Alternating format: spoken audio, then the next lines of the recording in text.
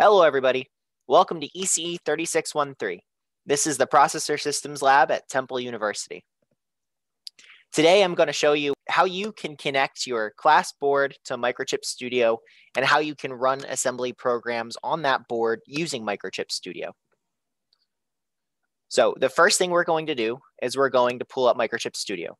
I already have it loaded, so the next thing we're going to do is create a new project. We're going to be creating a very basic assembly program. So you want to make sure you have assembler selected, and then you want to name it something. So we will name this program 1. The next thing we're going to do is select the device.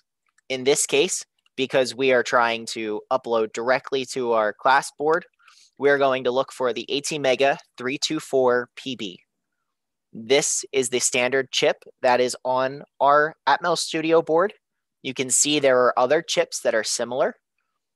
We're not going to use these right now, although you might have to select ATmega 324PA or ATmega 324P when you're trying to use Microchip Studio in debugging mode and only with a simulator. So we'll select PB and hit OK. Microchip Studio will generate a very blank program for us. The next thing we're going to do is configure our IDE. So we're going to go up to Options, which is under Tools. And we're going to add line breaks. So we want to go, not line breaks, line numbers. So we want to go to Text Editor, All Languages, and we want to click on line numbers. Hit OK. That gives us line numbers. Now the next thing we're going to do is we're going to take the code we created as an assembly test code, and we're just going to paste it right into our new assembly program.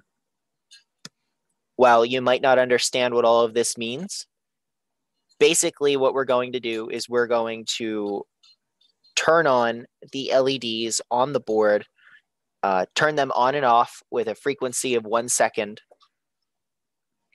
and we should see the output physically turn on and turn off the LEDs when we get our board set up.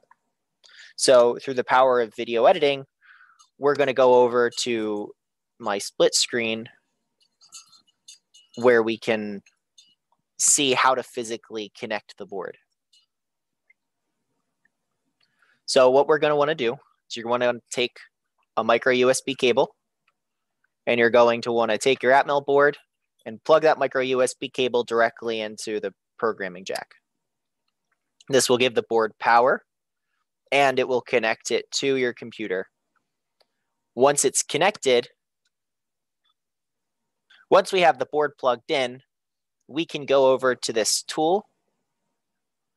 What this toolbar says or lets you do is select your output. So in this case, we're going to select the EDBG Atmel board. This board is going to be corresponding to the serial number on the back of your Atmel board. So we want to click on it. We want to go back to our main assembly program, and we want to hit Start Debugging. After hitting Start Debugging, you're going to notice that the LEDs on the bottom of your board are going to start blinking on and off.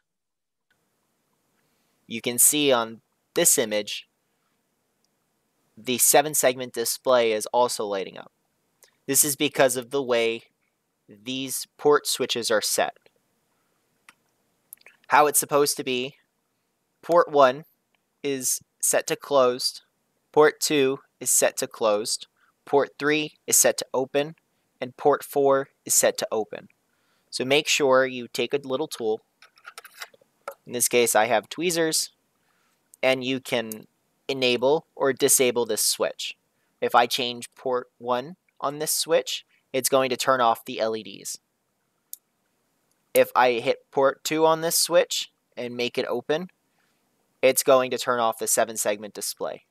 This will be used in various labs, so make sure you know how to do this. We will leave it set to both right now because we want to see the LEDs flashing.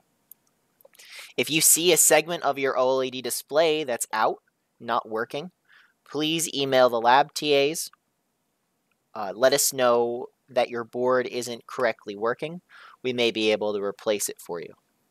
This is the basics of how to get started with Atmel Studio, Microchip Studio, and how you can upload a program to the board.